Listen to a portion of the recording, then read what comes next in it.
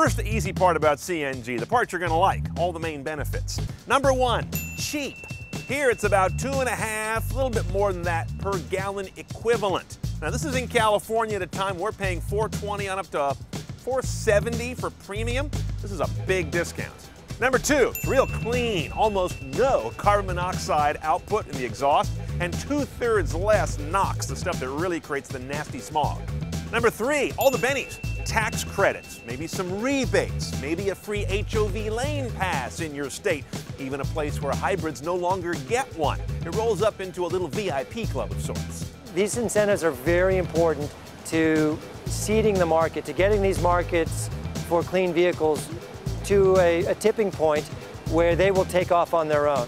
Number four, less reliance on foreign energy. And we're not a political show, so I'm not going to dive into that. But bottom line is, America has a lot of natural gas without going anywhere to go shopping for it. Now, the challenges around CNG cars are also a foursome: storage, energy density, fueling, and combustion.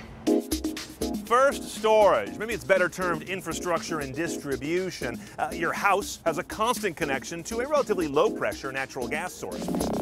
Your car needs almost the opposite, a very occasional connection to a high-pressure source. And that's going to require some infrastructure, whether it's a pump in your house or getting to a pump that is relatively scarce today.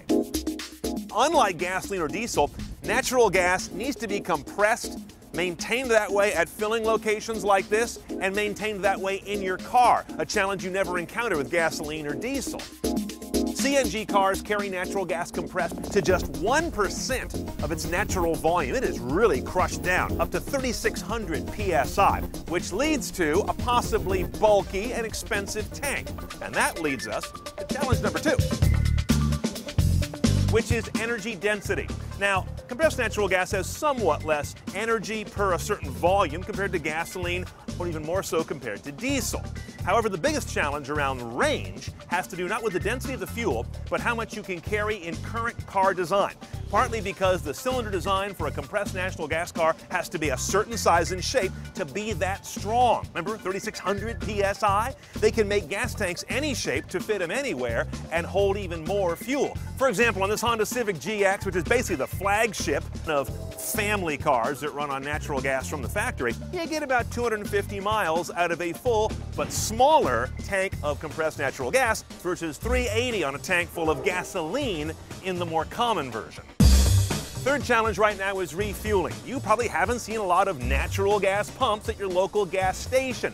That's a process that's underway. In the meantime, you might be carrying a guide like this that tells you where they are, or using the navigation system in a car like this that will tell you where they are when you need one. Typically, these things are going to be operated by utilities, fleet companies, your local bus fleet, for example, or maybe one of the new generation of purpose-built consumer refilling stations. Finally, the fourth challenge is all around this area of combustion. If you want to run compressed natural gas in your current car, you can't. It's not like gasoline, even though they share 3 letters. You've got to do a fairly extensive change-up of the fuel metering and distribution parts within your vehicle, as well as install that high-tech and smaller tank we talked about earlier. All in, it could be a $5,000 to $10,000 conversion job. That's why a lot of folks you know have never done it. And once you do a CNG conversion, the car tends to be a little less of a performance car. The Civic GX, for example, is about 1.8 seconds slower to 60 than its gas engine sibling, although most folks who buy these cars don't buy them for dragster performance. And finally, all this combustion technology and tank technology leads to a more expensive car. Like most other alternative fuel vehicles, there's a $5,000, $6,000, $7,000 delta that you've got to work off in cost savings on the fuel, as well as whatever rebates or credits are available to you. So here's my tech shopping list I'm watching to see where CNG cars are really going to go. First of all, keep an eye on tank design. We talked about the hurdles in the current tank. Future designs may involve a couple of new things. First of all, multi-compartment tanks that can be made of small, strong compartments linked together, shaped to fit where the car really wants them. That increases capacity. As does a technology that would put sort of a honeycomb, a carbon honeycomb inside the tank that has much more surface area on which to attach the compressed gas. This is all part of a federal government bounty to create a much better, lighter, higher capacity tank for far less money that can get around these expensive cylinders we're dealing with now. Next, I'm watching home CNG compressor design. In other words, a filling station for your home. You can get these today. They cost $3,000, $4,000, another $3,000 to install. Most folks aren't going to be able to swing that. The government's got another bounty program out there saying, look, who can be the first to bring a $500 home compressor fueling station on the market that'll get the job done easily overnight from your low-pressure home source? Then there's fuel cost.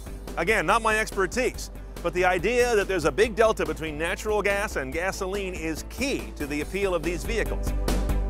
Finally, fuel sustainability. Right now, we get most of our natural gas out of sources that are prehistoric and are finite. Going forward, there's a lot of research being done into getting biomethane, methane that is coming from sorts of waste we create all the time in other avenues of life.